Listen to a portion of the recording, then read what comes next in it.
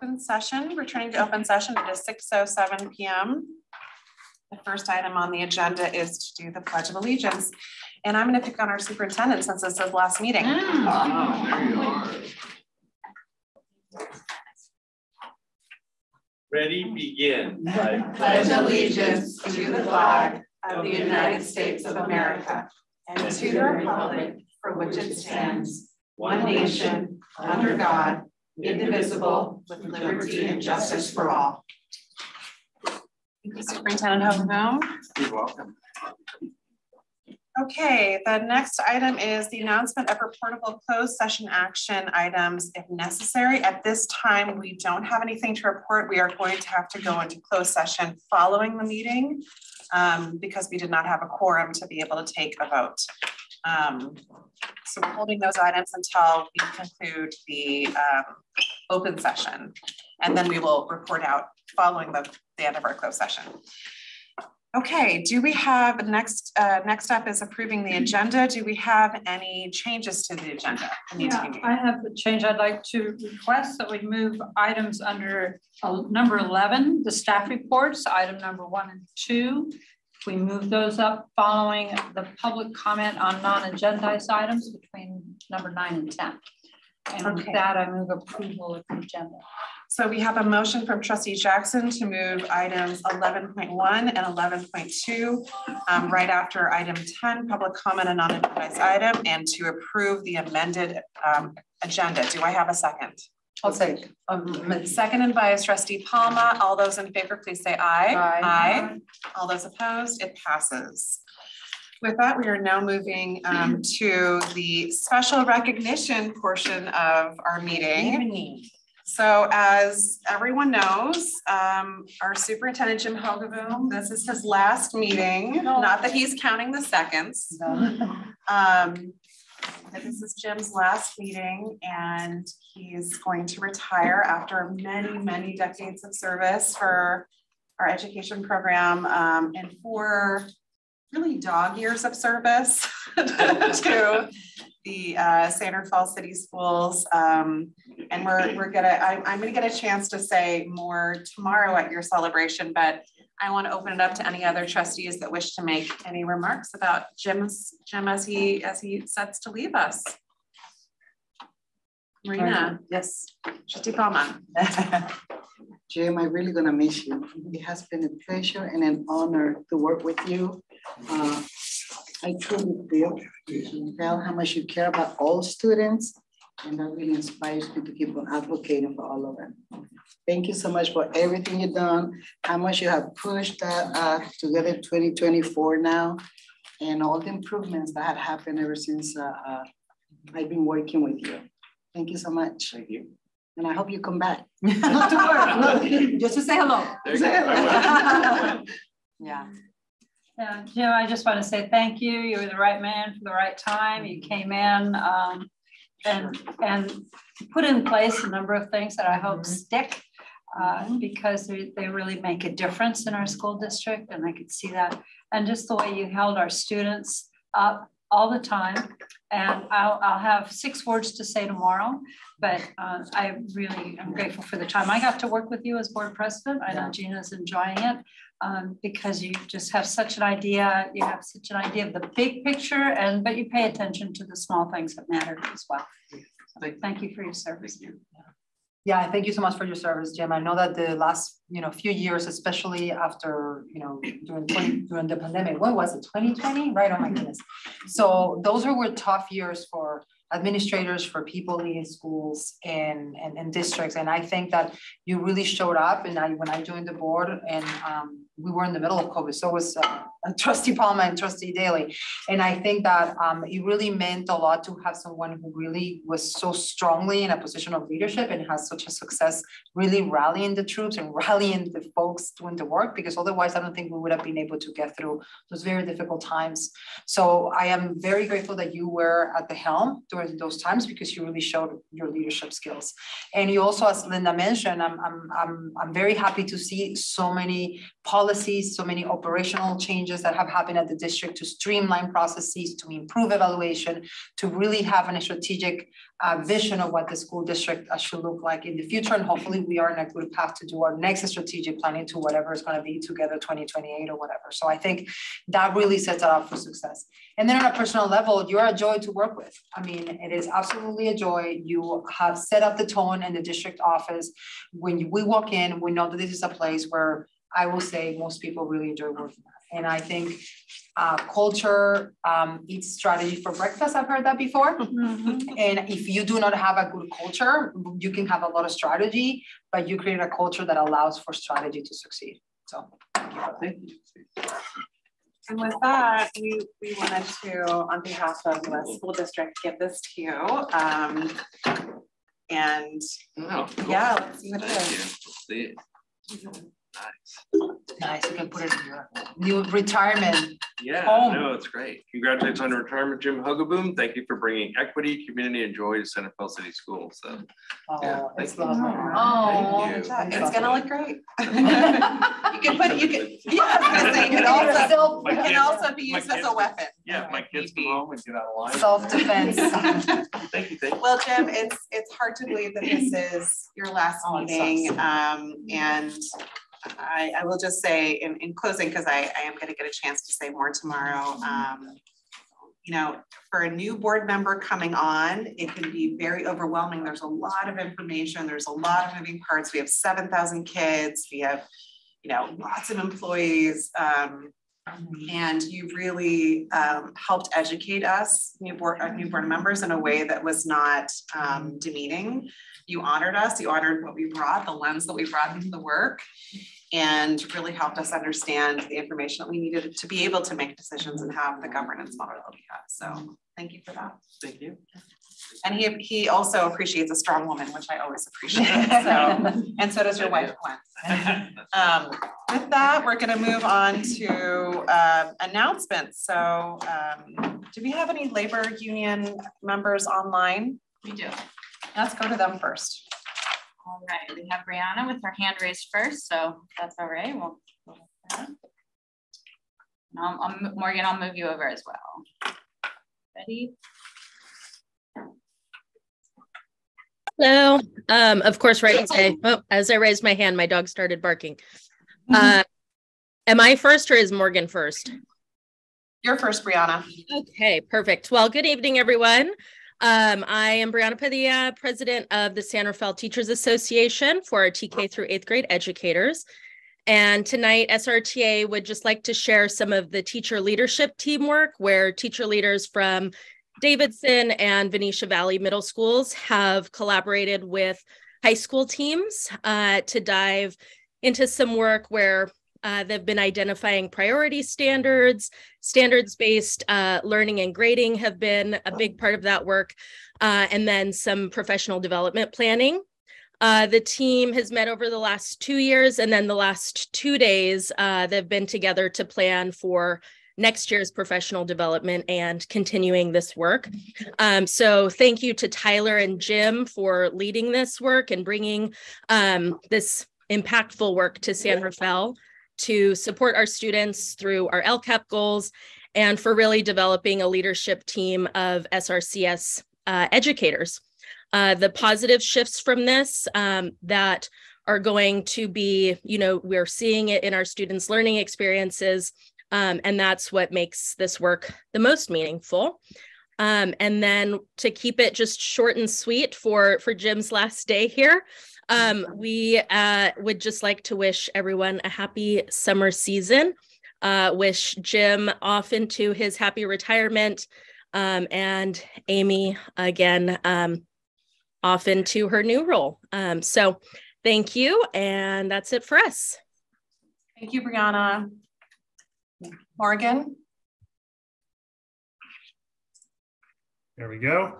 Good evening. I'm Morgan Agnew, president of the San Rafael Federation of Teachers, and I'd like to ask your forgiveness for addressing an agenda item rather than giving a general report. I'm here to speak with you tonight about the proposed administrator salary schedule. SRFT does not represent administrators. I'm here to speak to you on behalf of our members, not my colleagues in administration. Our members have a strong interest in being managed and evaluated by competent professionals, and a good administrative team sets the tone for the entire school, making a profound difference in the educational experience of all students. We want to ensure that the district has the ability to hire and retain the best deans, assistant principals, and principals in the region. As you are no doubt aware, this has been a challenge in recent years. I'm not saying anything negative about our current administrative team, but the amount of turnover we've had in administration, combined with the number of acting principals and assistant principals, suggests our recruitment and retention of site administrators could use a boost. Given that, we applaud and support the district's efforts to revise and combine administrator salary schedules. We should put all district administrators classified and certificated on one salary schedule for transparency and clarity. We should reevaluate the salaries of administrative positions in comparison to each other and to neighboring districts. And we should offer more than 10 steps on our administrator salary schedules. These are all good changes. SRFT compared the currently proposed salary schedules to those on srcs.org, which are from 2021-2022. And we computed the percentage raise being offered to each position across that 2-year time span. Again, to be clear, we did not look at specific employees. Each individual administrator will earn more by virtue of advancing 2 years along the salary schedule or by being placed in a different spot on the new scale in comparison to the old one. We looked at the positions, which is exactly what prospective employees will look at when they consider applying for a job with us. Across the 2-year time span between those two salary schedules, the pay for a first-year assistant principal at the high school level will go up just 2% per year. A 10-year veteran assistant principal will do better, as their salary will increase 3.6% per year, which is still less than the increase in the Bay Area cost of living and considerably less than SRFT's raise across that time period, which, remember, is based on a fair share formula that should leave ample new revenue to fund classified and administrative salaries. A 10-year veteran dean will earn less than 1.5% more each year.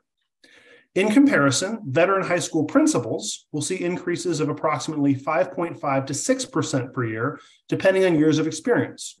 Those sorts of raises are in line with SRFT's recent settlements and beat Bay Area CPI. But then we come to senior directors and deputy superintendents. A 5-year veteran senior director will see almost 7% annual salary increases, and a 10-year veteran deputy superintendent will earn 8.5% more per year. SRFT does not believe it's necessary or fair to increase the salary of top-level district administrative positions more than 4 times as much as entry-level administrative positions. Yes, senior-level district administrators have difficult jobs, and yes, we want to recruit top talent for those positions, but that is equally true of every other administrator who works in our district. If we can afford 7 to 8% annual raises at the senior director and deputy superintendent level, SRFT believes we should provide comparable raises at the site level. We urge the board to reject the administrator salary schedule as proposed and ask for one that is equitable, not regressive, with raises for site level administration in line with senior administration. Thank you. Thank you, Morgan. Do we have anyone from CSEA? Seeing none. Okay. With that, let's go to the board trustee updates. Marina, do you want to go first, since you didn't have an opportunity to give a board update at our Monday meeting? So if there's anything you wanted to share in terms of your activities, feel free. I attended the Davidson Middle School graduation. I attended Benicia Valley graduation. I went to an immigration forum where I met with Pepe and Cecilia. And what else did I go? Did I see you somewhere also? The city council meeting. In the city council meeting, yes. So That's funny. I've been doing a few things. Okay, thank you, Trustee Palma. Does anyone? I mean, we did just meet on Monday, so Nothing new to report. I was going to say, if there's nothing new to report, we will move on. And our student board members are taking a summer break, as they should. Jim, is there anything you'd like to say, or should we move on? I think we can move on. Okay. All right. We're going to move on to public comment On non-agendized items, do we have anyone either in the room or online who wishes to make a public comment? And as a reminder, if you are online, please use the raised hand function. Seeing none. Okay. Next, per the amended agenda for today, we're going to go to education services, local control and accountability plans, local indicators. Is this? Yes, I can take okay, this. or Christina. Okay. So this is a new requirement for the state, and it's something that we are pleased to present to you about our LCAP. So as you may know, part of the local control and accountability plan calls for having state indicators, which are directed by the state, and we have to call those out in the LCAP, as well as local indicators, and we have to call those out in the LCAP, and we have to have at least one item for each of those local indicators. And then in the fall, you may remember that the education services team primarily reports out on how we are doing. So we are measuring ourselves with these indicators. And that goes as part of our California School Dashboard. So it's a new practice that we present to you, which is attached in the item where our local indicators are in our LCAP. So you can see them in our LCAP, and we are pleased to have this extra document to accompany the LCAP that we are presenting to you tonight with that information. So, okay, thank you, Christina. Next item on the agenda is our capital facilities program, bond measures B and C budget and program update presentation. Bill. Good evening, board members, superintendent, members of the community. I'm Bill Savage, bond program manager with Penpel Construction Services, and I'm excited to be here tonight to give you an update on the capital facilities program because we haven't really had a chance to report to you since I think Dan left in January, maybe doing a presentation then. And it would be an understatement to say there's a lot going on in our capital facilities program. And so we're really happy to be here to talk with you about that. Want to give you as an agenda just an overview of the program and where we are. You have a handout at your table also if you need to follow along. At some point we're going to get into pictures and slides that are going to be a little small to read on the screen. That's why we give you a handout so you can follow along if you need to. We're going to walk you through the elementary district priority projects, the high school district priority projects, other projects in design and construction, and then a program budget update, which is a precursor to an action item tonight that we're bringing to the board, and a brief review of the schedule for the program. So we're just as a general overview of where we are now, we're finishing up the very last projects from measures A and B 2015 bonds. There's still a few pennies left in the bank. And we're basically going through and scrubbing all those budgets and putting them together and using them in some of the projects that you see here. The Davidson Middle School and Annex HVAC and Roofs project, which has gone on over 2.5 years, bringing air conditioning to Davidson for the first time, repairing all the roofs at Davidson. And we're also going to be building new restrooms at Benicia Valley to replace the old portable, deteriorated portable. And we have the project that you see starting in front of you here at Terra Linda and District Office. So the new TL East Quad that was just demoed yesterday and today, and the new ceramics kiln building that's going in outside on the back quad that will replace that somewhat shady building that was leaned against the classroom building for a long time. So we're really happy to get those underway. We are also starting the first projects under measures B and C, including a lot of bond program implementation work, selections or requests for qualifications and proposals for our architects, program and project management, surveys, geotechnical engineers, inspection, CEQA consultants, commissioning, et cetera. We have 2 CEQA consultant proposals on your calendar for tonight for our EIRs. We're also engaged with our architect teams, and at each site, we're doing master plan confirmation. So we have them, we look at the master plan, here's what's in the plan. How does that shake out in reality where we are now? We confirm the priorities with the site committees and go through that process and get ready to start the modernization projects at our elementary and our high school sites. So I would say the biggest focus at the elementary district is on transitional kindergarten facilities. And we're supporting what is a key statewide and district-wide educational priority for our district and all over the state. So it's important to remember that new TK facilities were included in the bond. They were included as part of the master plan, and they were shown at Glenwood, Venetia Valley, and Short, 3 sites. And right now we're proposing to expand that to include Coleman and Sun Valley. And we're going to be building, we're proposing to build, and we'll show you slides from each of these tonight. We're proposing to build 2 TKK classrooms at Coleman, 3 at Glenwood, 3 at Sun Valley, 2 at Venetia Valley, 2 at Short. And I'll show you, I've got a matrix and we can look at how that math works out.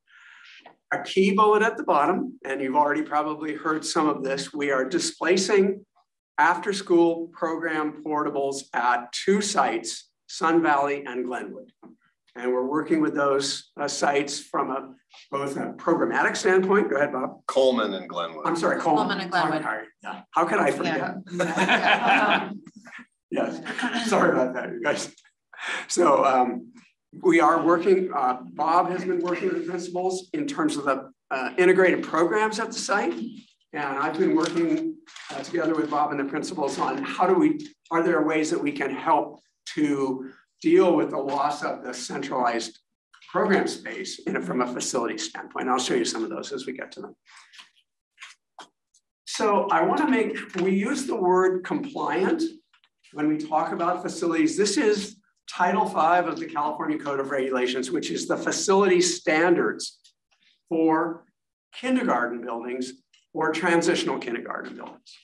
And you can see 1,300 square feet buildings, for example, including a restroom, including teacher prep, storage, et cetera. And it goes through each of the standards about the play yards.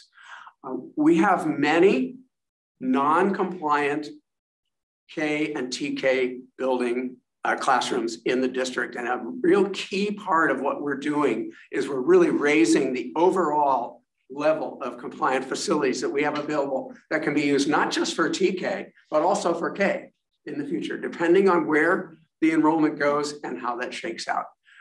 We're also using, you'll notice that there are standards for the play yard, including activity design, location adjacent to the buildings, et cetera. There's no square footage standard here. So what we're using as the square footage standard is the 70 square feet per student standard that's included in the preschool standards for the state. And so it's a great standard. It works well with the age group. And so that's where, but it takes a lot of space. So it's part of our overall program. And you'll see some of this as we get into this. This is the sort of the facilities by numbers for TK. We're, as mentioned, we're proposing 14 new classrooms and the breakdown at the site. I'll show you what Short looks like when we get to that. And there's a concept design there. You can see the current TK compliant classrooms at those sites, proposed compliant classrooms, and then classrooms or programs that get displaced by this. So for example, at Glenwood, not just is the after-school program portable being displaced, but a semi-underused portable is getting displaced, and a current kindergarten portable is getting displaced.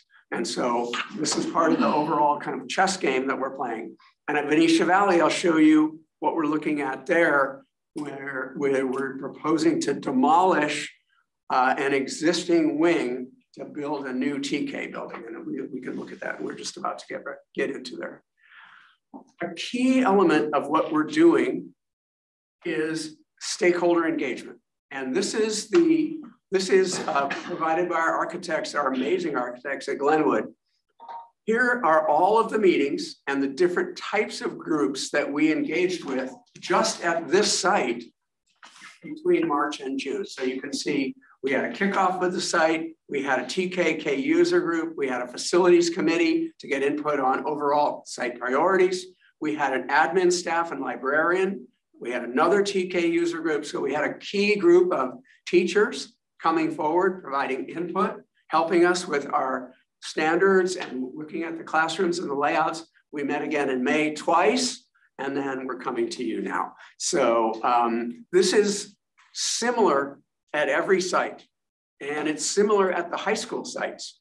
Not quite as intense at the high school sites where we've been mostly focused on the aquatic centers, but at San Rafael High, for example, we've also had user group meetings looking at the visual and performing arts projects and the classroom modernizations. And at TL, the same thing, classroom modernizations has been a key focus. So we've been busy, I would say. And Bob has been great, and he's come to as many of these as he could, and he's been really supportive, and he's been diving into the facilities weeds. So he doesn't have enough going on. I know, exactly. I've enjoyed every minute. That's why he needs a new senior director. So here we go. We're going to go through each of the sites. I'm sorry, I'm taking a little time, and let me know if I should, give me the high sign if I need to speed it up. But I want to let everyone know what we're doing, because we're bringing you budget updates associated with some of these as we go forward. So that's part of our other action item. So at Sun Valley, the proposal at Sun Valley is to build a new facility. The laser doesn't really work, but you can see in the box there, 3 TK classrooms and a new TK playground will displace the existing basketball courts, which you can see then get moved over to the left on the slide. And then that also displaces the shade structure that they eat in, and that's proposed to be moved up in where you see those kind of wedges, adjacent, still outside of the MPR. So it's a little bit of a domino effect on this campus. Believe me, we tried very hard with our architects and the site committee to wedge the new buildings, classrooms into the existing TKK yard that's at the right top of this. It wouldn't work.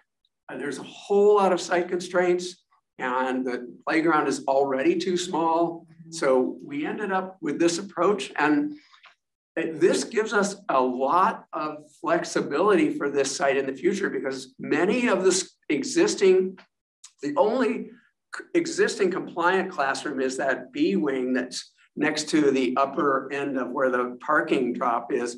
All of the other kinder spaces are in 850 square foot classrooms in the upper wing or in the top, above the U on the area above there now. So this is a great design to give flexibility. What we heard at this site as we looked ahead for modernization planning, air conditioning. Mm-hmm. They have 3 wings, A, B, and C, with no air conditioning. And so that'll be a focus, one of their first focuses for modernization. One of the options that we're looking at, this shows the TK wing, the 3 classrooms, the layouts. A couple of things to notice is the restrooms are integrated into each of the facilities. The restrooms also have an outside door, so students can come from the playground and go right into the bathroom and use the bathroom. We're looking at a proposal or the concept of using a modular building system. So similar to the 6 classroom wing that we built at San Pedro, that was a modular building system, customized, standing seam metal roof, skylights, stucco finish that integrated well. So that's part of the concept that you see here in the elevations in the section. And this one has a clear story that'll bring natural daylight into the classroom. Let me know if anybody has any questions as we go on too. So Coleman is an extremely challenging site. It's tiny and it's built out. And the proposed location of the TK facilities, which is in the back of the site, impacts 2 existing portables, the city program and a 4th grade classroom. It also impacts the playground and basketball courts. We looked at trying to create access off of Watt, but there's been so many issues with access there and with concerns about traffic and neighbors, that we really have kind of walked away from that, and we were anticipating that students would come from the front. We have been looking at creating a building, and I'll show it to you on the drawing coming up, that would replace the after-school program building that's removed.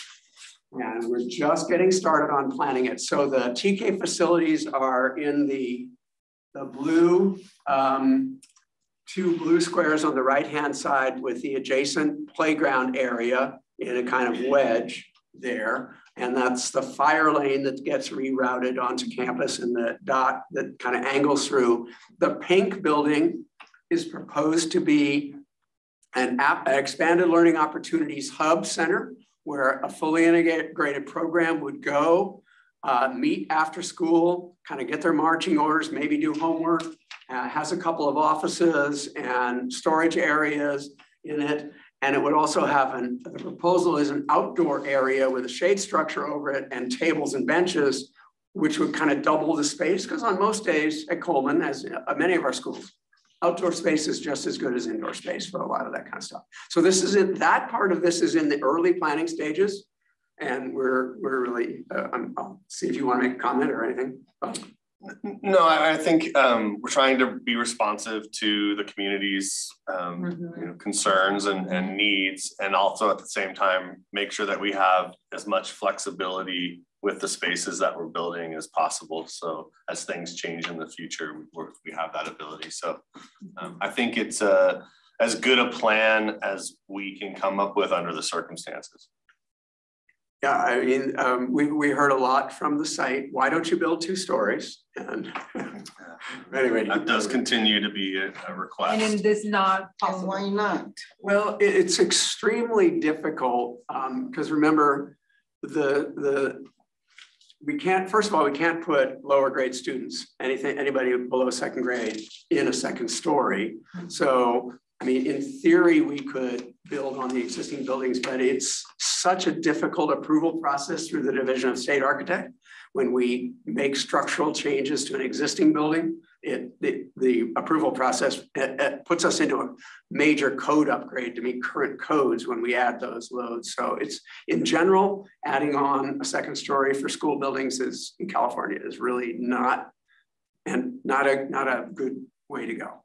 And not to mention a finite budget for that school and that site, and so that just adds significant costs. And accessibility, I presume, because you need a way. You'd have to have an elevator. Then you have to add an elevator, which adds costs, repairment, maintenance, etc. And all the code. Yeah, exactly. So on top of everything that you have to build that, which is extraordinarily expensive. But that ELOC at that location, it works. The fire lane gets by. There's enough space. It's potential. So we'll continue to keep you. Is there any concern with eyes on the playground during recess and lunch with the new pink building there? It's a little bit harder, you're right. And so it's even with the new TK facilities located there. I mean, you look Alex, the principal there, has been working with us all along. Okay. And we have more meetings that we'll have to have with him to sort of talk through some of these things. But yeah, it's all working in the community, and eventually you'll get there. So very good. Thank you. So here's a little bit of a blow up of 2 different classroom options, and I'll give you an idea of the richness of the facilities that we create multiple learning areas within each of the classrooms, areas for the teacher, reading areas, quiet areas, etc. So these are really very rich environments for our TK students. On the right side is an idea of one of the playgrounds.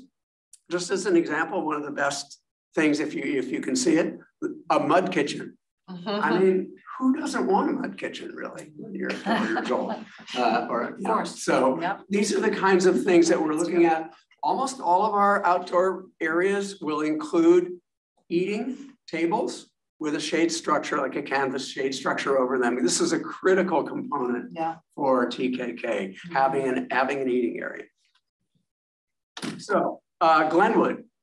I didn't put this on the whole site plan, I apologize, but if you're facing the school at Glenwood, this is on the right-hand side. as you face the school, where the existing TK building is right up at the top right now. And we're proposing to build 3 new classrooms, and they make an L at the bottom, and essentially engage all the way up through the site to create a combined TK-K playground that would meet the square footage requirements for both the TK and K student population at the site. And it's adjacent to the current K, which is at the end of the second wing there, and the current TK, which is up on the top. And this, as mentioned, requires removal of 3 other classrooms.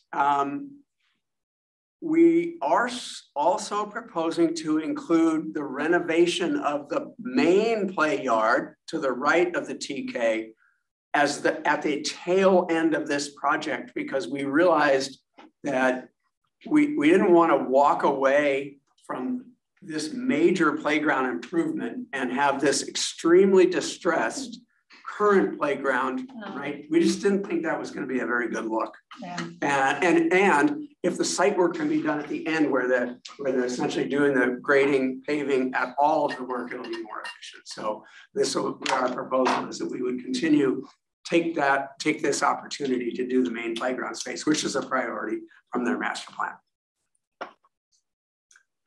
At Glenwood, one of the key modernization projects is to deal with the old MPR. It's underutilized, it's filled with junk storage. The kitchen does not meet, the serving kitchen does not meet any kind of environmental health codes. And so the proposal is to rip the stage out, take out all the existing walls. The building has an overall structural beam system that allows a lot of flexibility on the interior. And so we would put a fully compliant kitchen and serving area, new dining space, and then modify the back to create the expanded learning opportunities center hub, which would also have doors that open into the MPR so they could use that space as part of their process. So this is responding to that issue of relocating that building and a major upgrade to a seriously underutilized piece of real estate in the middle of that campus. And just to remind folks that they have a brand new multi-purpose room / gymnasium with a stage. And so they're not losing this stage and this multi-purpose room does not impact their program. Okay, Benicia Valley. So you can see on the Benicia Valley site, we're looking at the area to the right of the MPR and as you face the site and the new classroom wing behind the kindergarten building. We looked at renovating building I, which is the building behind the 2 kinder buildings. And it currently has 4 700 and 800 square foot classrooms, something like that in it, that we would have to gut, structurally rebuild the building. We went through a process of looking at it under the new DSA regs and decided that it would be more cost effective and much better facility for us to build a new facility at that site. This is a very tight area of what's actually a pretty good sized site. This area where the lower grades are is extremely tight. It's bounded by the fire lane that wraps around adjacent to the neighbor's properties. But what we're proposing is a pretty creative use of the fire lane, which is to include it in the area of the TK play yard by only putting paint striping on the pavement and adding a small gate to keep the rest of the kids from out of there, and vice versa. So the proposal here is a 2 classroom building that you see at the bottom in white, eating area on the kind of patio overlooking the playground area, shade structure over the water play zone. Water and mud were the 2 key play requirements for this age group when we worked with our teachers. A play structure, some use of either artificial turf or poured in place safety surfacing, combinations of those. And you can see I think a really rich playground area that would be part of this project. Okay, let's go to I just short. know that there's two neighbors that might be impacted, and we try to be good neighbors and reaching out and letting them know. So I just want to get that on the radar screen so that they're not. I'll do it. No. Thank you. Yes, okay.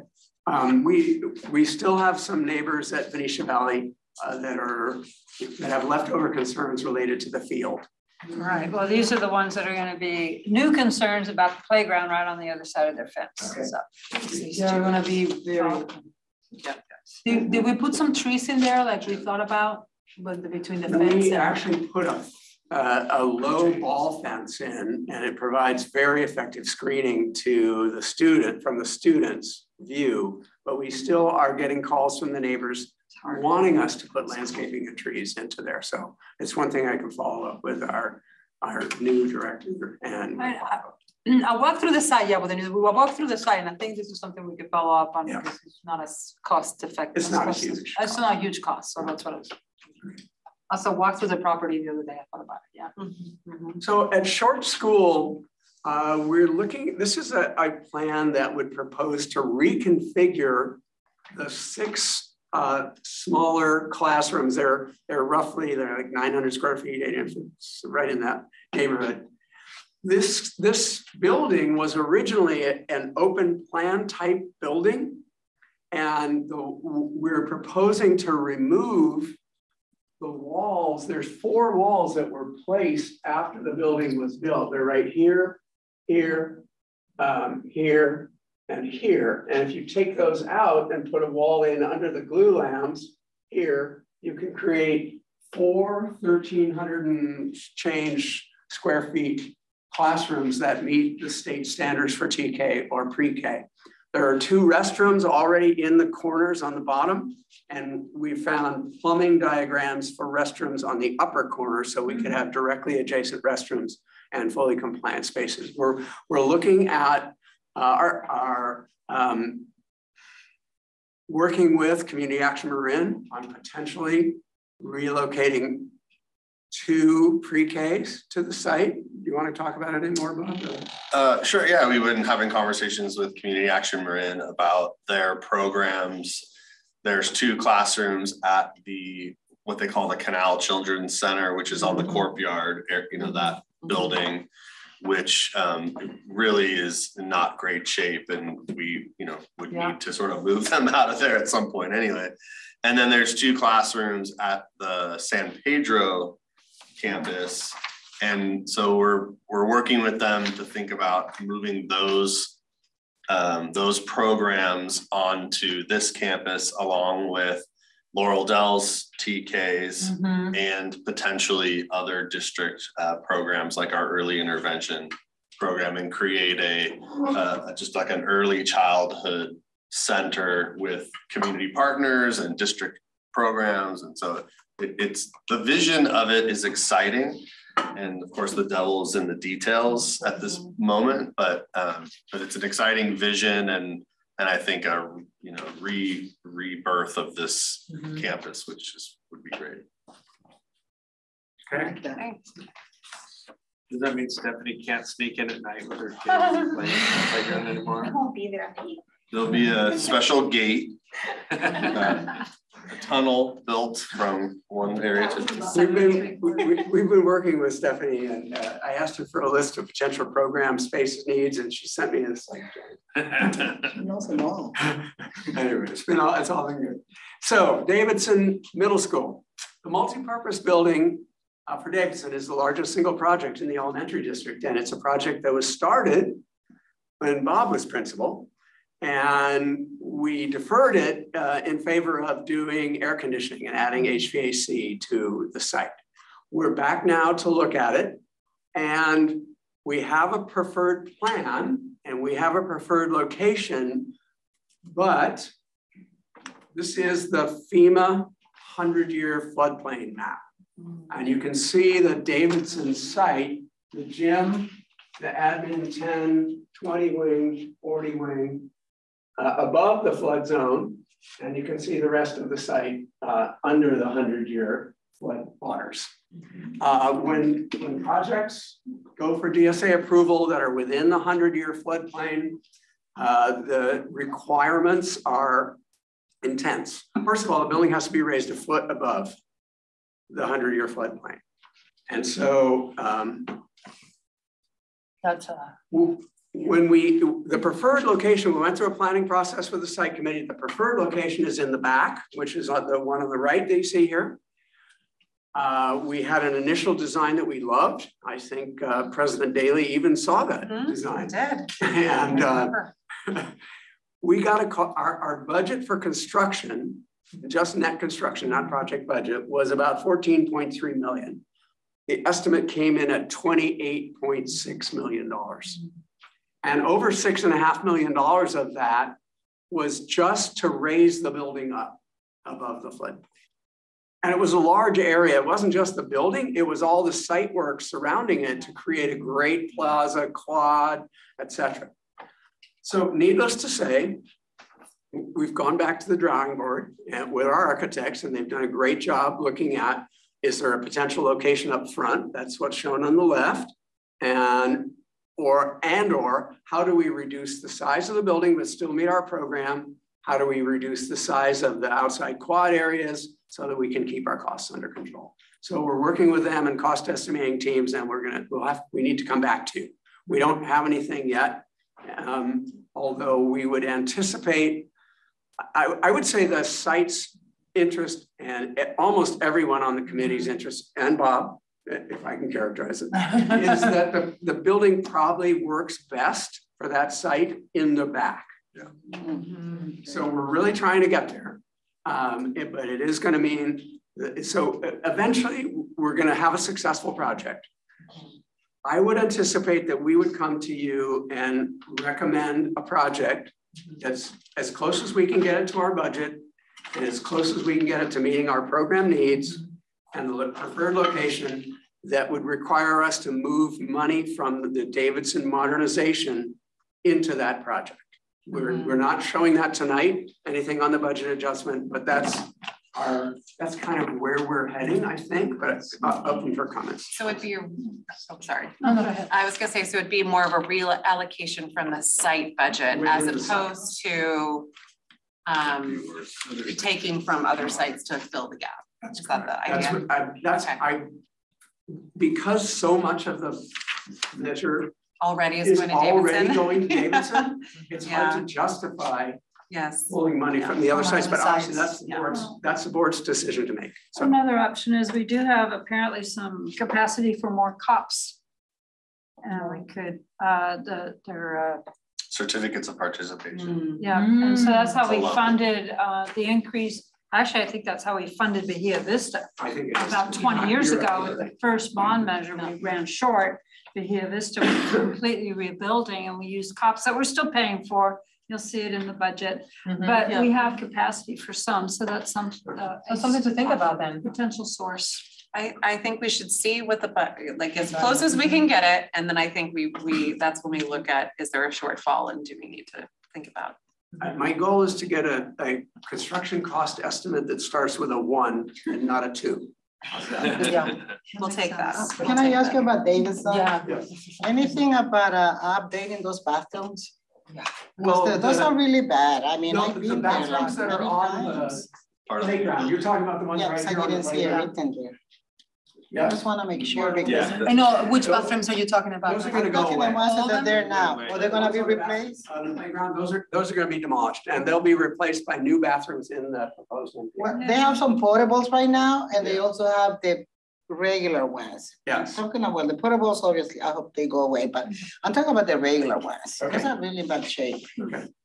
They're part of the modernization work, so yes. Awesome. Yeah, and I went to Davidson School.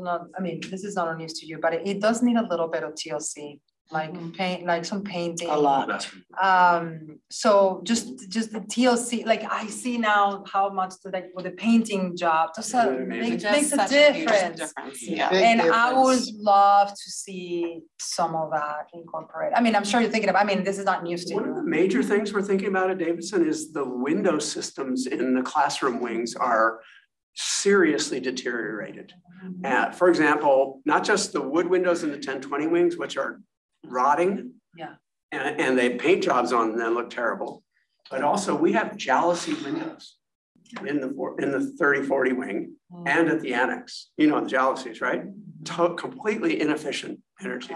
Nothing to be jealous about. No, not that you were there on that side, but the paint, again, and I'm willing to entertain some of the things that Trustee Jackson mentioned, because Davidson does need, I mean, it's our largest, basically. It's our largest school. So I am like, it does require, and it is the one that probably, you know, has all the challenges. And I think it's important that we create an environment, which I think is what you're trying to do. That this is not just for the sake of building infrastructure, right? You're creating an environment for children to learn and to thrive, to feel welcomed, right? And I just would love to push a little bit on that. The whole community sees on softball. I would like to request to make it a priority. Davidson, please. Like some of these changes, right? Some of these. Yes, some of the changes at least, because it's too, we can do better than that, I'm sure. Well, I think part of what we're talking about, and I'll show you the next slide in a sec, is if we get a multi-purpose building that meets our needs and it has a really great contribution to the campus, and it will create a great community space for Davidson, and we do work on the field behind it. This is the conceptual design for the field to create a full-size soccer field for youth and a redone Little League field using artificial turf and a running track that goes all the way around for middle school running, this location. So I think this would be a huge transformation to the campus when coupled with the new multi-purpose building. It's so needed. Yeah. I'm back as a parent and advocate for this. I'll go with you. I support you. I'm sure Carolina, her children, both her twins, will also go to Davidson. Will be pleased to see that. I cannot speak for her. Yeah. But like, you know, like for you, you're here, but she's not. Yeah, absolutely. So would it be safe to say, so what I'm hearing is that Davidson was already very much a priority of this bond, and it was the sort of signature project of the elementary district. Now with the apparent sort of setback related to the flood zone, it's, you know, put a pretty big dent in maybe our capacity to do this transformational thing that you're talking about. So you would like us to continue to look for ways to not lose, you know, just to make sure that we come in with something that's going to be amazing for the community. And it could be paint plus plants, like it could be green, like you go there, and unfortunately it's very gray, right? It's a very gray environment. And now you go to Terlinda spaces and there's like a green incorporated with the modern, and I think there's ways to do it that with the limitations that we have, that from a design perspective could create a more welcoming environment, even if we have setbacks like what you mentioned. So like that area between the library and the 20 wing. Yes, that area. Pavement. Nada. Exactly that. Oh my God. Project for that in the bond. But if we get to that point and we're coming to you again, you would want us to be thinking about what options there are to get creative around how to fund something like that. I think so. Okay. Just want to make sure I heard that. Thank you, Bob. Yes. All right. High schools. So at Santa Fe High and at Terlinda High, we went through a process with our pool consultant to develop a district standard. And you'll see almost the exact same bullets for both Santa Fe and Terlinda. The pools were a priority for the site and for the community and as part of the bond measure. Both sites are proposed to get a 25-yard by 40-meter pool, which has full depth water polo, competition swimming, diving, larger deck area with showers. And in this case, what you'll see is that the two sites have almost identical program, but they're each unique in the response by the architects. And in this case, the proposal is to create a layout area with artificial turf and a small sloping mound for swimmers and their families with a shade over here. And then because Santa Fe's facilities are in the gym and the locker PE areas are inadequate, we're proposing to build a new cheer building or field house, including this is a full-size mat right here for cheer, high roof ceiling, 2 team rooms, new restrooms, and a sports medicine facility for them that's available for the students, student athletes. So here's the bird's eye view proposed for Santa Fe High. And I wanted to make sure I put the little box on this bottom that says we got our construction estimate and we're close enough to have a green on it. You know, it's slightly over our budget, but it's within shooting range. And partly it's over budget because over our budget a little because we have such huge contingencies in it right now, given where we are with the design. So we believe it's appropriate for us to proceed. We don't need to make any budget adjustments at this time. So that's the field house on the left, team rooms and restrooms. You can see the shaded layout area. There's bleachers along the end of the gym, the new pool, and then the equipment building on the right side with a concession entry stand for events coming in.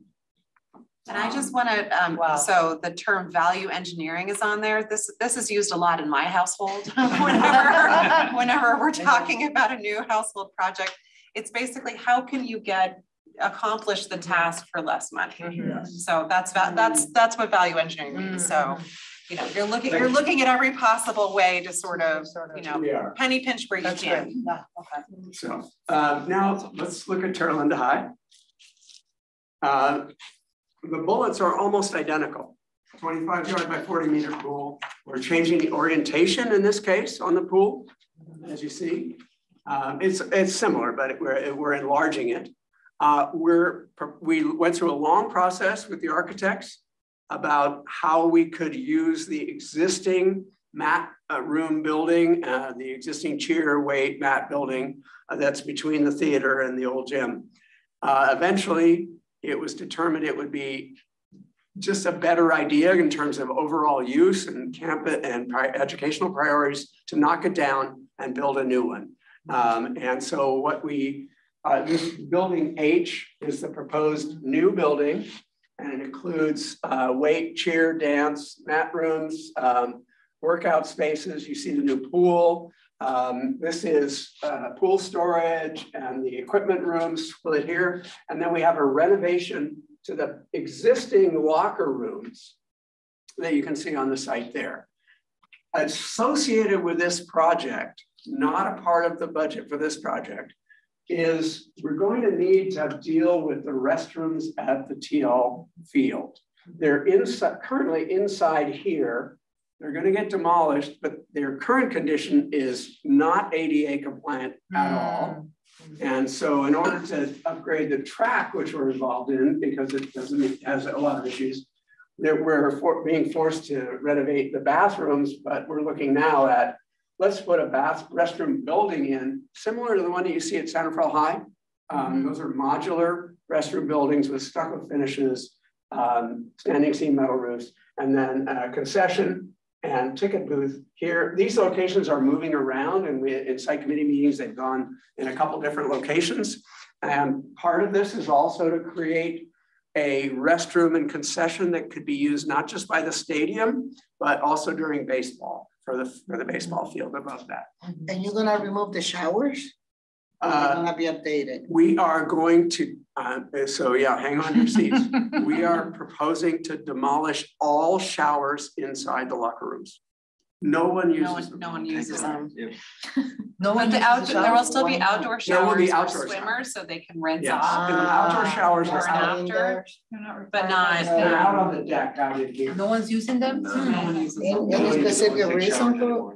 They didn't do it in my high school either. No one took a Well, shower. I never had that chance in my high school, but yeah. Stinky. Girls never, boys used to. Usually it doesn't end up well. But now they do it out the door. So the people that shower, they're basically the swimmers because they go to the pool. That's it. And those are the folks that just an outdoor shower. And they're gonna have them out. Okay. Oh, okay. I'm Interesting. sorry I didn't include a floor plan of the renovation to the old locker building, but That's great. I will show you some of the images. On the right is the proposed new building. with cheer, weight, mat room areas, wrestling, etc. And on the left is a view from the pool deck, looking towards that building and actually towards the showers on the side of it. The cost estimate for this for construction came in very close to our target. So we're proceeding and not needing any updates now, even though, we're in a kind of scary construction environment. Yeah. Costs are rising and yet there's a lot of competition. Subs are hungry and so there's a lot of competition. So we'll see how it plays out for us. I would only add that you don't see it in this view, but so where you're looking at the pool, on the other side, sort of behind you and to the right, there's this really beautiful covered sort of cement seated stadium. So you could definitely have, a couple hundred people right between the S and the T. So we're proposing essentially to almost build into the hill. The proposal is to cut off the roadway that goes around campus, put in a hammerhead for the fire lane, have the fire lane come through here also, and then push this back as far as we can to take advantage of the kind of elevation of the hill and then build the bleachers in with a shade structure over the top. Yeah, it's going to be a great facility, actually. Everybody's happy except every meeting we go to, the pool people ask us, can't we build 50-meter pool? Yeah. We just say no, so it's okay. I'm almost done. I know it's taking a long time. This is important for us too. Yeah. Maintenance and operations facility adjacent to Santa Fe High Fields. We've gone through a process with an architectural firm that we're working with that does a lot of maintenance facilities. We've had a great design process with Dave Pedroli, Tracy Brody, his team, Bob, all of us in Capital Facilities. We have a proposed preferred plan that looks at one of the major things to notice. We're proposing to push out the use area of maintenance of facilities to take a small piece of the fields, essentially right beyond left field. No impact on the softball field, but it takes a slice and actually it lines up with the same line of the field's edge at the top on the northern edge of the site. There's a place where the fence comes down, it juts in and then continues down, and we're just proposing making one straight fence line all the way down and capturing that, I don't know, what is it, like 30 feet or something like that. And the rationale is that the site itself is extremely narrow. And in order to create vehicle parking, pull in, pull out, consolidate all of the functions of the northern site, we're basically proposing to walk away from M&O use of the northern area and consolidate all of that into here. And so the added square footage and the added width for allowing turnaround, vehicle parking, trailers, trucks, et cetera, is really helpful in the overall design. The preferred program, the cost estimate came in over our budget by about $2 million. So we're working with the architects to come up, and Dave and his team, to come up with some alternatives that might incorporate further parts of the existing buildings, looking at different ways that we can reduce the program and still meet the needs of the facility. So we'll keep you posted as we get there. This is a budgeted project in the high school district bond measure, master plan. Just a quick add that we're proposing that part of this new courtyard would include almost like a warehouse shipping and receiving center. So I don't know if you've ever come down to the district office downstairs and there's pallets of boxes and things that are sitting in the hallway. The goal would be that those types of shipments would go to this courtyard and then get dispersed, based on different locations from there. The most important thing that we're doing is we're going to demolish the building that sticks out into the sidewalk here. There's a concrete block building that reduces the width of the sidewalk used by our students down from 8 feet to 5 feet. And so we're proposing to demolish that and create a full width sidewalk for all of our students to make it a safer route as they go to the go to Whole Foods. Yeah. That's right. Okay, I think we're close. So other projects, yeah, we're real close. Venetia Valley restroom building. We've got, the board has items to approve the roofing of Venetia Valley Kinder Wing, which is in seriously deteriorated state. That's part of the modernization at Venetia. We have the Terra Linda CTE shade structure project. We're working with MCOE, and that is out to bid, and we're asking for delegation of authority to the superintendent as soon as we get DSA approval to award that contract. The woodshop roofing at Terra Linda High will eventually include HVAC, new fences and gates at the gym area, the storm drain at Centerfell High, our phase 1 project to expand the storm drain system around the gym. So we want to put millions of dollars into a building that floods. This is our overall goal. Putting audio-visual systems into the commons. We're starting design on the TL Wellness Center. And we're looking at fencing and gates for Centerfell High so we can create a closed campus and a more secure campus for our students. And we're looking at a preliminary review of district office improvements with a preliminary focus on ensuring that we have adequate ADA compliant restrooms for our staff and for the public on both floors of this building. Yeah, that would be. I thought it was a good play to make. I think that one was popular. Now that you're All right, leaving. moving right along. So, I have a question about those projects, facility projects. I probably overlooked it, but I didn't see San Pedro. Anything on San Pedro? No, and really good question. I've just been talking with Bob about you didn't see Bahia Vista either. Yeah, no. We have not initiated any of the projects at San Pedro yet, and partly because of the TK focus, where they already have all their TK facilities, and so we're not initiating any contact with them to get going. We are looking at dealing with, they have a whole bunch of master plan projects. As an example, in the master plan is a shade structure for outdoor eating. It's a key priority for the site. Oh, yeah, we talked about And air conditioning in the other 2 wings that they have not been done. So we know we have work to do there. The field is in terrible shape. Yes, it is. And Bob and I and Dave Pedroli have been working on looking at both short-term fixes and initiating some planning about how to do the long-term field upgrades at the site. So we will be getting with them at the start of the school year. And so, yes.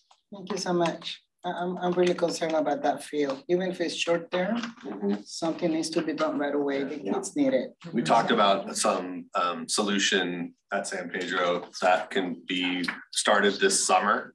Awesome. And will at least provide a better situation for students for the next year or 2 while we work through what the end product actually needs to get done. Okay. We know that there's a sense of urgency. And, yes. And I've walked that field myself, and 2 or 3 twisted ankles later, so we know it's a problem. Can I ask, because I understand that at San Pedro also neighbors, they share their concerns.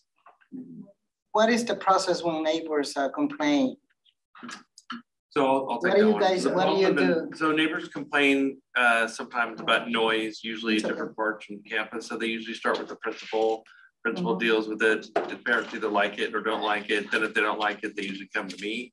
So then I'll meet with them and talk to them and kind of see what they're. So they can let our kids play. One of the problems at San Pedro, frankly, with the neighbor was valid, I felt, in terms of their 2 concerns were using a megaphone and using music, amplified music in PE every day. We don't do that at any other campus. So we won't be doing that part of it. Are we doing the music? If we need to do music, we'll do it in the multi-purpose room or whatever. And some, frankly, I think are unreasonable requests from parents, because like at Sun Valley, there was a PE teacher who has a loud voice. Well, you know what I mean? That's not using a megaphone. It's not, trying to keep it down, but you have to talk to the kids. So they start with the principal and they meet with the principal. They either like what the principal has to say or don't like what the principal has to say. And then they usually come to the superintendent for follow-up and sometimes their concerns are valid and sometimes they're not. So we just try to work with them and see how it goes. And if it's related to construction specifically, then it would be myself and the director of capital facilities that are, talking with those people or trying to figure out how to mitigate their concerns. Okay. Really happy to hear that San Pedro will be taken care of. Okay, thank you. So the last couple of slides are looking at the budgets for each of the bond measures. This is Measure B, 2022. And if you look at, you might want to follow along on the worksheet that we handed out. For the high school district, we're proposing only to include an additional revenue to the program, anticipated revenue of $2.45 million in interest on funds on deposits. The last measure at the high school district, we received over $3.4 million in interest for that program, and the master plan did not have any interest income proposed in it. So the initial budget is on the left side.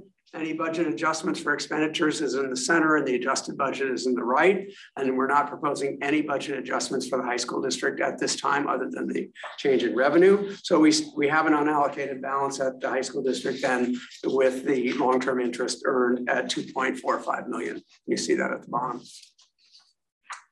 It's a little more complicated I'm going to come back to the schedule. Let's do the other budget item. It's much more complicated for the elementary district. Again, the left-hand column for numbers is what was in the master plan, and totaled $152 million. You can see each of the projects and their individual budgets by site throughout their master plan budgets. Because of the additional TK facilities, we're proposing adjustments, for example, to Coleman. You can see the adjustment for 2 TK classrooms is to add 3.747177 to that budget. Where one of the things that we're proposing to offset that is to delay or defer the artificial turf field at the site. So you'll see a negative 800,000 as a proposed adjustment there. We've tried to keep adjustments as if we can within the context of each of the projects. But if some of them are accomplished through additional income to the program. So if you look at the top for the revenue for the program, we've added estimated interest, 2.6 million. So on the last elementary bond, we received 2,012,000 in interest on 108 million, and this is 152, and interest rates are higher. So we've added that as a anticipated revenue. And then we finally received all of our state funds for modernization at the elementary district, finally, after the projects were long done. But after we reimbursed the previous bond, then those state funds would essentially be used in this bond. That's a total from Davidson, San Pedro, and Benicia Valley of $5,272,105 additional revenue. So total of $7 million or $7,800,000. So we're also looking at, as you can see, a set of budget adjustments that primarily relate to TK facilities at Sun Valley, 3 TK facilities, additional $5.17 million in proposed expenditure budget. And so this is what we're proposing to bring to you tonight. At Davidson right now, you'll see we added the remainder of the annex roof and the HVAC project because we were out of sufficient funds to enable us to encumber that contract under the previous bond. We're proposing an update. We got an estimate for the full field at $4 million. We're proposing to update that budget and that's the project budget there of 4.4. So these are total project budgets. These include construction and all soft costs. We're proposing to reduce the modernization amount for the annex, and it's partly because we're completing all of the air conditioning in the annex. We just put in heaters 5 years ago, new furnaces that will connect to the condensers. And we're proposing to do the roof, for the full roof of the annex is in that HVAC project at the top of the Davidson list. So our modernization, if we leave ourselves 3.3 million to do the modernization at the annex, we'll look at upgrading the bathrooms for ADA and the new finishes, interior paint, new ceilings, new flooring, and we can fund that. Given the small size of the site, it only has 9 classrooms, I think. So we can adequately modernize that site for our proposed 3.3 keeping the portables there, or would be getting We are keeping them currently. We don't have any plans to move them. Okay. I don't even know how they're being used right now. Do you, Bob? I think they're being used by our after school program. Okay. Yeah. But I think steel upgraded. pans is in one of those, and then the other one I think is after school stuff. And they'll be upgraded too. Yes, that's part of the modernization. Okay. Do we own those buildings? I believe so. I think we do. Okay. So these are the proposed budget adjustments that are on your agenda tonight as an action item. I just want to take one more second to make sure that part of the schedule for the projects for this bond measure are highly dependent on the bond issuance schedule. We can't do all the work at once.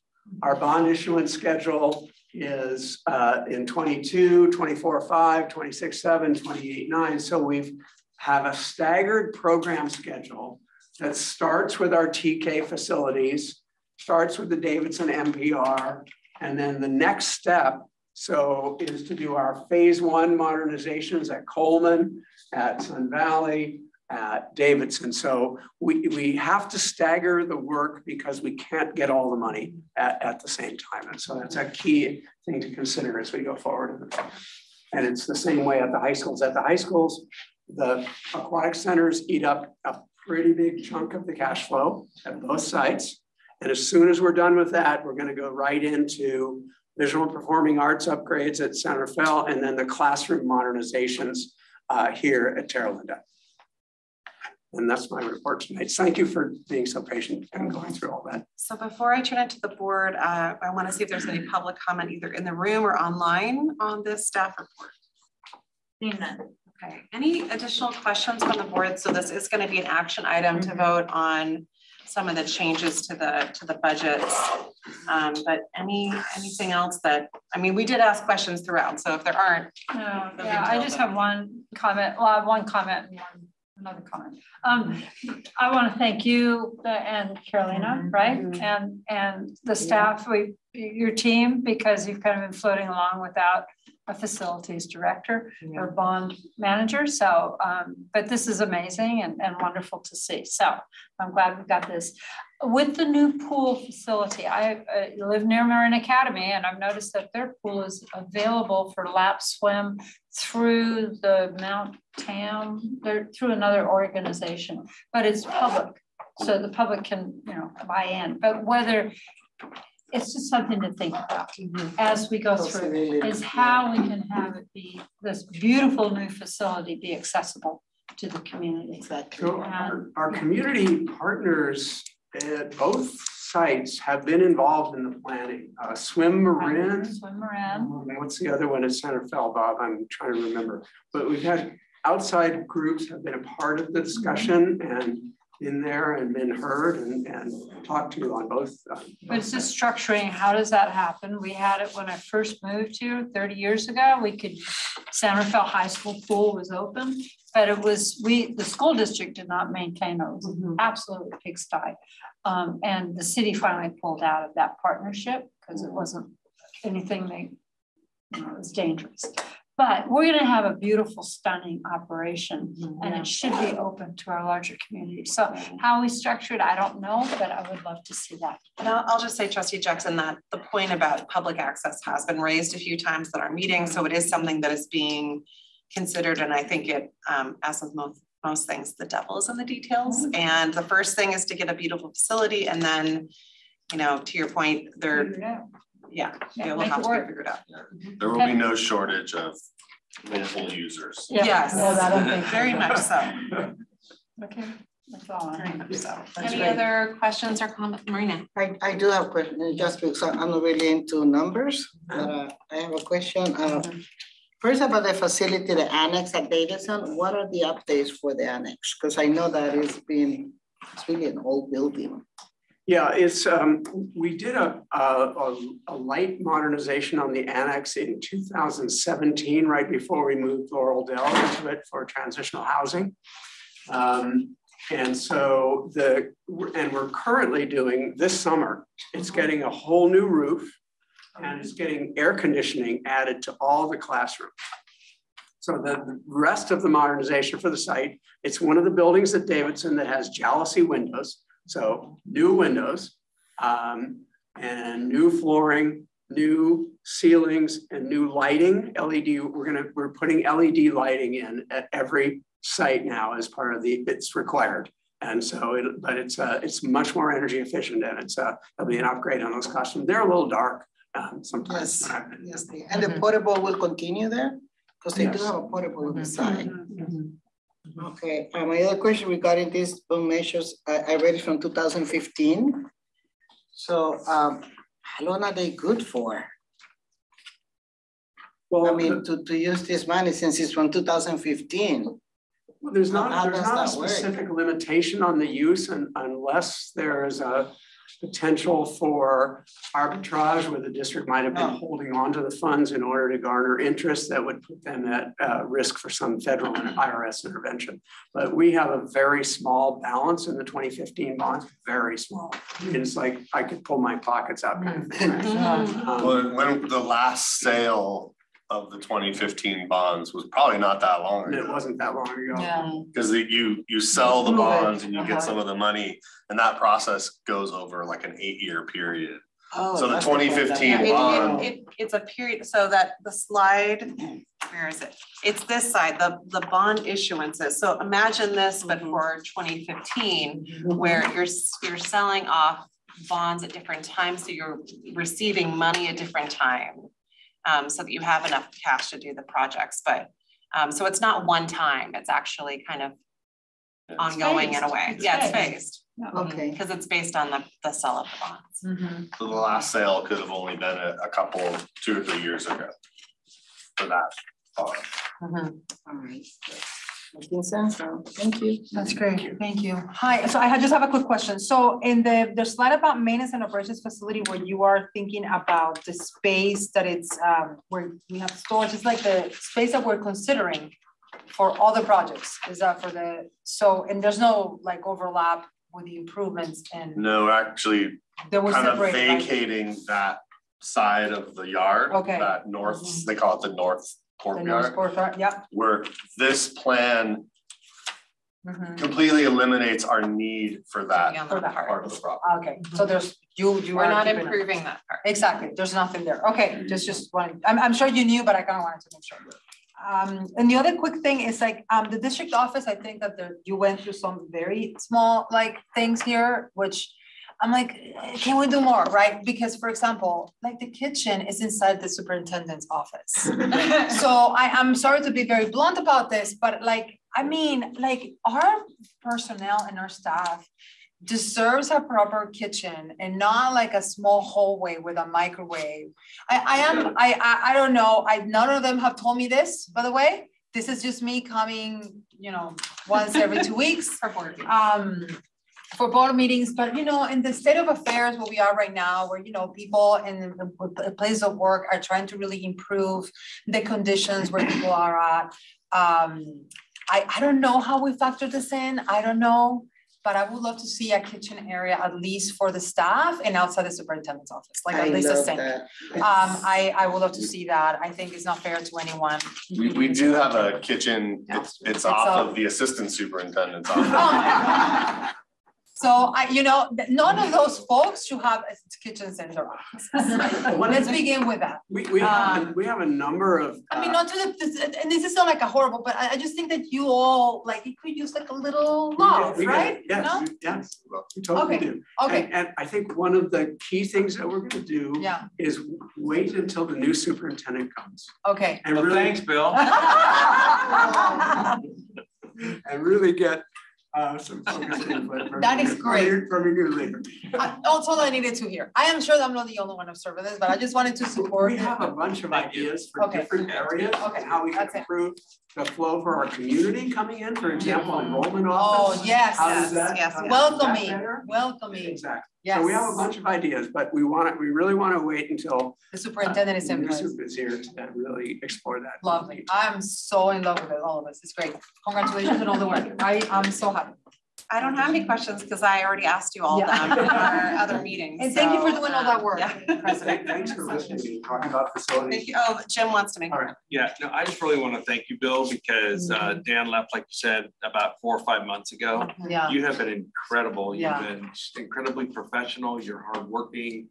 You're super collaborative. You work with Bob on things. You work with, you know what you're doing, but you have such a great way about you in terms of working with people. And I know you actually work for them help, but it feels to us a lot of times that you're working for them. And that's one of the reasons we're actually hiring a new director, because it's not really fair to put you in the position sometimes. It's not fair to put you in a position where the neighbors are saying, hey, why don't you build a fence? Or hey, why don't you do this? So, but you just have been fantastic. And we are really lucky to have had you working with us. I'll second that. Bill is extremely responsive and answers all of my questions.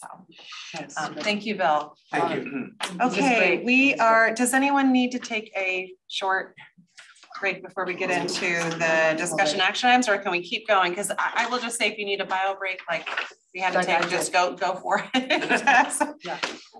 Okay, let's go to discussion action item number 1, capital facilities program. Recommendation for approval of adjustments to capital facilities program budgets, measures B and C. I'm assuming this is Bob, although we did just get the preview. Anything you want to add before we take a vote on this? We will have to vote on this. Yes, we're now on the action item part of it. We're on the action agenda. For the budget. Honestly, I don't know that there's anything I can add that Bill hasn't already said. So. Okay. With that in mind, I'm going to see if there's any public comment either in the room or online. Seeing none. With that, I will see if we have a motion. I move that we approve the adjustments to capital facilities program budgets for measures B and C. Is that right? Yes. Moved by Vice President Martel Dow. Do I have a second?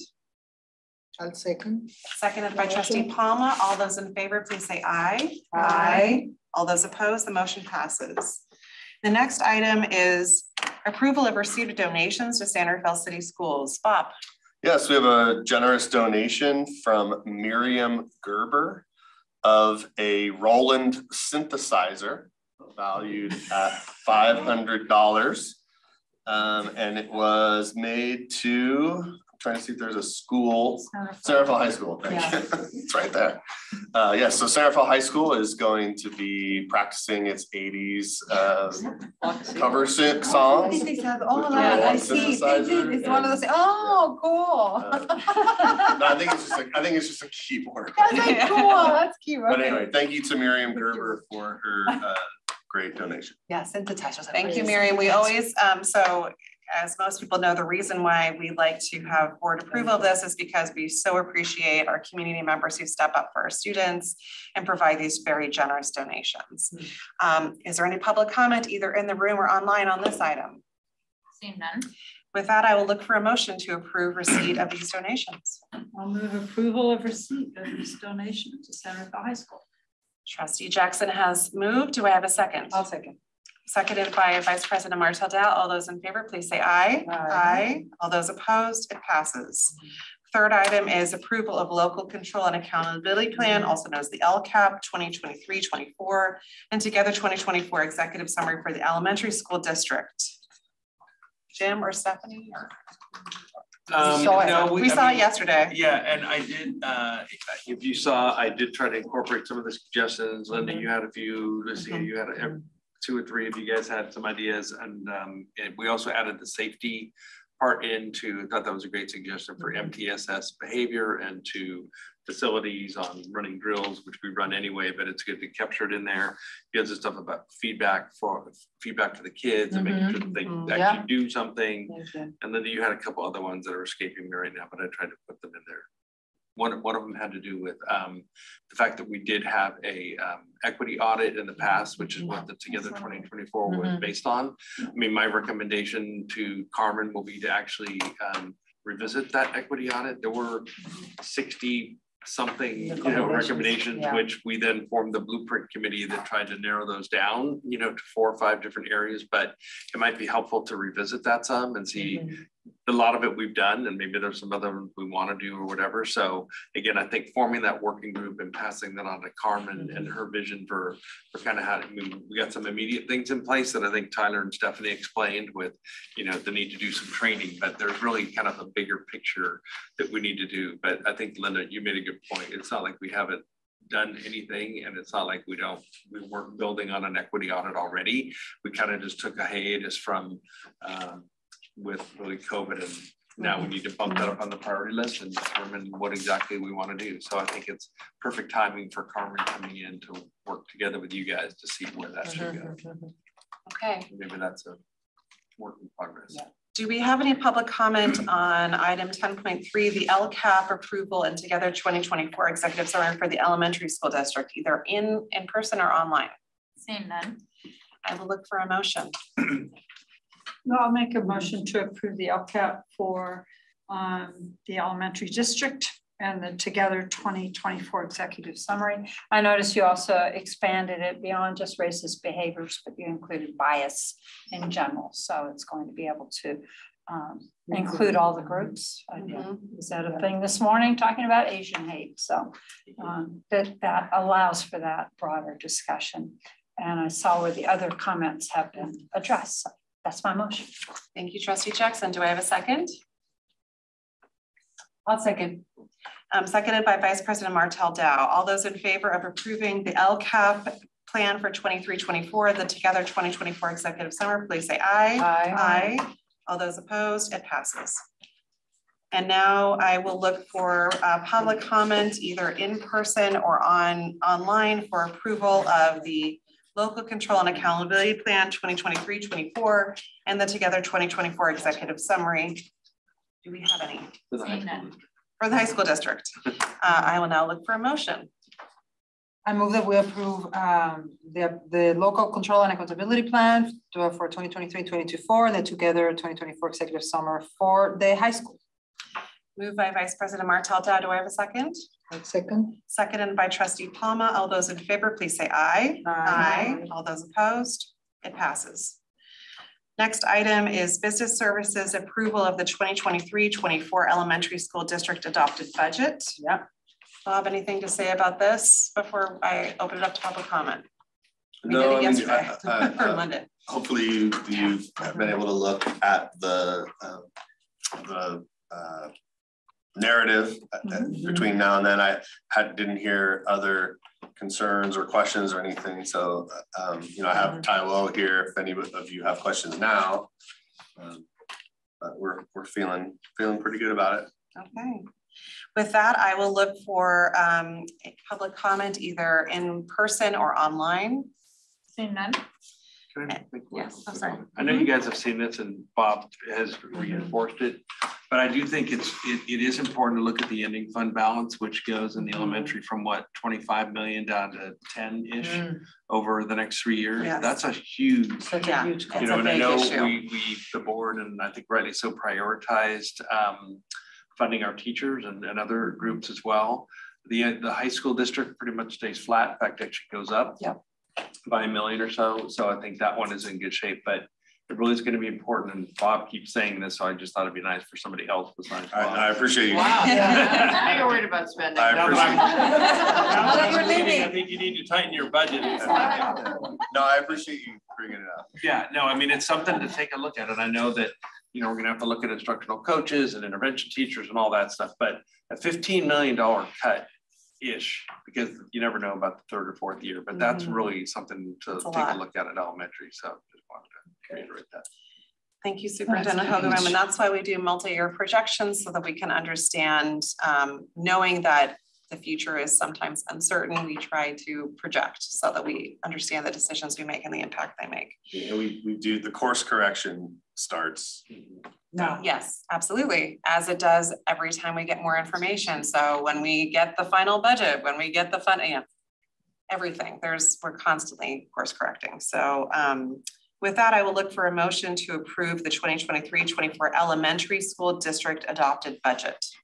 I move that approval for the elementary school district for 23-24. I'll second. Moved by Trustee Jackson, seconded by Vice President Martel Dow. All those in favor, please say aye. Aye. All those opposed, it passes. And now I will look for public comment in person or online for approval of the 2023-24 high school district adopted budget. Seeing and hearing none. It's okay. I will look for a motion. So moved. I move that we approve the 2023-2024 high school district budget. Moved by Vice President Martel Dow. Do I have a second? I'll second it. Seconded by Trustee Palma. All those in favor, please say aye. Aye. All those opposed, it passes. Now we're moving to finance, approval of revised AB 1200, public disclosure for certificated administrators and classified management. Jim, I think you wanted to go first and then Amy. Yeah, so I just want to make some general comments and then I'll turn it over to Amy to make some more specific comments about the compensation study and how it all works out. I think the board has done a great job of prioritizing all of our employee groups and they're all equally important. So starting with SRFT, you know, they got a 5% last year, and with the extra day we're adding a professional development day, which is really important. So Tyler, we've been working, elementary, as you know, has a lot more PD than high school, but and actually to the credit of Tyler for making sure that we're running high quality professional development. They agreed to the other day. It's not something that's really usual. So, you know, 11.5% for SRFT. I would say that the fair share formula is something I feel, one of the things I feel best about in terms of leading, working together with Amy and Bob and everybody else and Morgan to do that. And that really helped negotiations this year. I mean, we settled in what, 3 hours. So it gives you a rationale for why you're offering what you're offering, besides just, well, we want 10, well, we'll give you 3 and we'll meet in the middle kind of thing. So really kudos to everybody involved in that, including the SRFT and school services for helping us with that. So it's super good shape, I think, with the high school. SRTA, obviously a really tough year, but one where we gave a little more. So over 2 years, it's going to be 15.24% if we compound the 8% to give the 3, which we're going to do. And the elementary unit their salary schedule is lower than the high school district. So there's a reason for giving more to them than there are. I mean, we do frankly lose teachers from Davidson who go work at Santa Fe High because the salary schedule is a lot different. So it was a tough year, and I think we came through it well. And again, so they'll be getting a 15.24, and they've agreed to look at the 7-period day at Davidson amongst one of those high things. And really thanks to Amy and Bob and the board for staying firm on that one and making sure that that's going to make a big difference for a lot of people, not only for music and for ELD and special ed people that have at least one or 2 electives. And they're going to be SRTA has agreed to look at the fair share formula. And I think that would really help if we can do that. And we have a year off to kind of just take a breath and see where we are. The classified, I think the board has consistently shown since I've been here that the classified staff are really important. They're a smaller part of the budget. They do some of the hardest jobs for some of the lowest pay. They received a 5% this year. And so clearly next year, they're going to need some love as well. And I know the board will take care of that. And I think Bob's already talking about that. Tanya's a great person to work with. And so I know we value our classified and as well. I think also with the classified, one of the important things we've done that this board has done is also done a job study to make sure that there are career tracks and that we're benching these jobs appropriate to the market and making sure that there is a career path for everyone, because that's really critical for all of our employees to see. So I just wanted to add that. That's perfect timing also, because so all, you know, our teachers are super important, our classified are really important, but our administrators are also important. And sometimes, to be honest, we got a few emails from some parents saying like, why are you giving the management, more money, and the teachers had to fight really hard, and management, usually management at CSE, you kind of get some kind of a Me Too thing. So what's in this package really is a 5% retro for management for the 22-23 school year. And then as Amy's going to talk about, looking at the compensation study and doing the restructuring, going from 6 salary schedules to 1, looking at what fair market value is and all that. But I will just say that this isn't being an administrator, especially a site administrator, is really, really difficult these days. It's way harder than I was a principal, probably even harder than a couple of years ago when Bob was a site principal. It's really difficult. The behaviors we're seeing at schools because of COVID are completely different than they were before.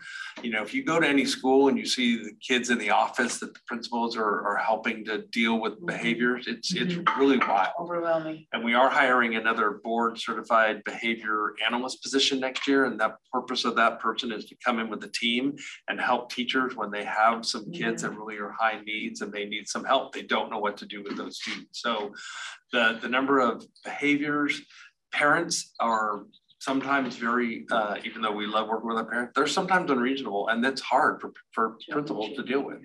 There's so many different factors. There's racism, there's homophobia, there's anti-Semitism that are happening all the time. There's behaviors, there's special ed. So the pressures on our principals are incredible. And it's getting harder and harder to find principals, especially at all levels, but especially at high school. TAM and Novato both had principal openings at Novato High and at TAM this year, and are having a really difficult time finding a principal. And so we're lucky with Katie and Joe and with Michael at the middle school. It's really a difficult job. It is so demanding. It is so challenging and exhausting. So all that to say that our teachers and our classified staff are vitally important to our schools, but our principals and our administrators are vitally important as well. And it's important to take care of them and to make sure that we can attract the best, because it really does start with the principal. The principal sets the tone for the whole school, and we've got to have great principals, and I think we do. I think the quality of our principals is the best in the county, quite frankly. And so Amy will talk about it more, but it shouldn't be, classified or teachers or administrators. And sometimes people are like, oh, well, district office administrators, it's really important. And we need to have those people that are in leadership positions. We need to compensate them fairly as well. So that's just my and I think we're doing that. I just wanted to give that overview. And then Amy's going to talk a little bit more, because I think addressing some of Morgan's concerns, but I think that compensation study was done with a very specific goal in mind that it's important to know about. So I'll turn it over to you. Yeah, you only took like 50% of my notes. Sorry. So I'll try and fill in the rest. So just to summarize, there's 2 actions we're asking the board to take tonight. And so for the year that's ending now, we're asking for 5% for all administrators, certificated and classified, wherever they currently are. So 5% on their current salary, retroactive to July 1st. So that'd be a 5% increase for everyone for this school year. Yeah. And then prospectively for next year, we're asking you to adopt the new career paths and the salary schedule that's attached to the agenda. I want to make a point on the career paths. The career paths does list the superintendent as the highest skill grade position in the district. But it's important to note we're not proposing to put the superintendent on the salary schedule. That's just there so that you can see the career path that the consultant developed, and you would have that option in the future if you ever wanted to do that. But we're not proposing that for tonight. So, so just some points about the process. So we worked with the same consultant who did the CSEA job reclassification study last year. And so he did a few things. He reviewed all of our administrative positions. He gathered data. The data was looking at cost of living and our comparative districts, or our comp districts, and the demographics of the district. He came up with the new schedule, which again, we go from 6 different salary schedules. The classified schedule ended at 7 steps and the certificated schedule ended at 10 steps. He's proposing one uniform salary schedule that has 13 steps. So it has more long-term growth for our existing employees that stay and have longevity. And that also allows us to continue to be competitive in hiring. So So again, tonight, what you'll look at is the career path and the salary schedule. And then if you adopt those things tonight, the next step will be to continue meeting with each individual employee and determine where that they will be placed. I do want to reply to some of the comments that Morgan made, because when he's saying principals are getting this raise and other positions are getting this raise, everybody's getting a different raise based on where they are on the salary schedule, how many years they've been here, and where their job came out in the study. Some jobs were determined to be underpaid for the market, some were at the right level, and some were frankly a little high. So the consultant ranked those on the skill grade based on the study that he did. The other thing I wanted to talk about that Morgan addressed was the salary schedule is not square. So what that means is at the beginning of the schedule, there's purposely larger steps. So if you're coming into administration and you're early in your career and you're at steps like 1 through 4, you're getting a 5% step increase each year. As you get to the top of the schedule, it gets much smaller. So the top few steps are 1.75 between steps, as an example. So it's purposely designed to move people up faster at the beginning of their career versus the steps at the end. Does that make sense? Mm-hmm. Okay. Let's see what else. So the total cost of the whole implementation is 5.2%. So as a unit, the cost would be 5.2%. That doesn't mean that everyone's getting a 5.2% increase. Some people will get less, some people will get more depending on the consultant's recommendations, but the cost overall would be commensurate with other groups at 5.2%. Anything else? I don't think so. Okay, I will look for public comment either online or in the room on this item. And we did hear a public comment, but Morgan's on his summer break. He's allowed to give public comment a little early. Anything, Christina? I just want to add that if you choose to make a public comment, please use the raise hand feature. Yes, join. Okay. Seeing none. Okay. And I will say that I think Superintendent Hogeman said this, but we did receive a couple emails about this as well. So just wanted to acknowledge that. And as we have stated, the board policy is that we do not read emails that we receive, but we do include them in the meeting minutes. So just that's how we deal with those communications. Do we have any comments on the board? And if not, I will look for a motion. No.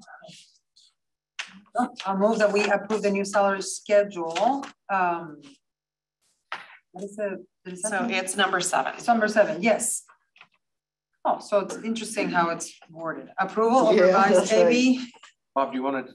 You know, Yeah, total public disclosure. Is that the? Yeah, that's it. Oh, okay. Yeah. So yeah, I move that we approve that item. Do you want me to explain it? I can. No, it's okay. Okay. Approval of revised AB 1200 public disclosure for certificated administrators and classified management. Do I have a second? I'll second that. I'm really impressed with the management and classified employees that we have. Lots of respect and the work that I see with a lot of them. Yeah. And they're actually the ones who also build the path for our kids' education and everything that they put up with, even myself, you know. I mean, they deserve definitely this. Your joy, Marina, your joy. No, really. Well, I mean, really. And this will include the 5% retro, right? Yes. Yeah. Yeah, I definitely To second clarify this. that. Yes, Yeah. thank you so much. Moved by Vice President Martel, seconded by Trustee Palma. All those in favor of approving a revised AB 1200 public disclosure for certificated administrators and classified management, please say aye. Aye. All those opposed, it passes.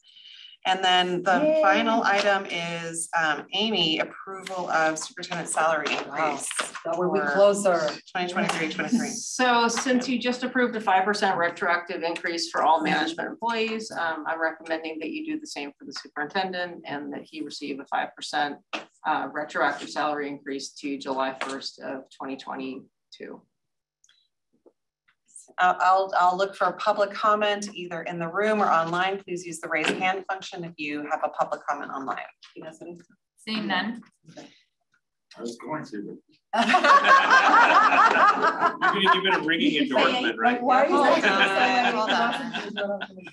and I just want to say that I think it was important this year that until we had settled with all of our bargaining units, it was purposeful that we did not settle with our management and our superintendent because we wanted to settle with all of our bargaining units, and that was our priority, and we appreciate the management's understanding of that. Yes, yes. So with that, I will look for a motion. I move to give Mr. Hugaban his 5% retroactive increase. Do I have a second? And I'm gonna miss you. And I'll second that. Moved by trustee Palma, seconded by trustee Jackson. All those in favor of approving the superintendent's salary increase for 2022-23, please say aye. Aye. All those opposed? It passes. Now we're moving to the consent agenda. Does anyone have an item they need to pull? I will look for public comment online or in the room. Seeing none. Okay, I will look for a motion. I'll move that we approve the consent agenda. Moved by Vice President Martel Dow. Do we have a second? I'll second that. Seconded by trustee Jackson to move the consent agenda items 1 through 21. All those in favor, please say aye. Aye. Aye. All those opposed, it passes. We are now moving into closed session to finish up, but thank you everyone. And we will come back into open session at the conclusion of that. Same thing. We will not be on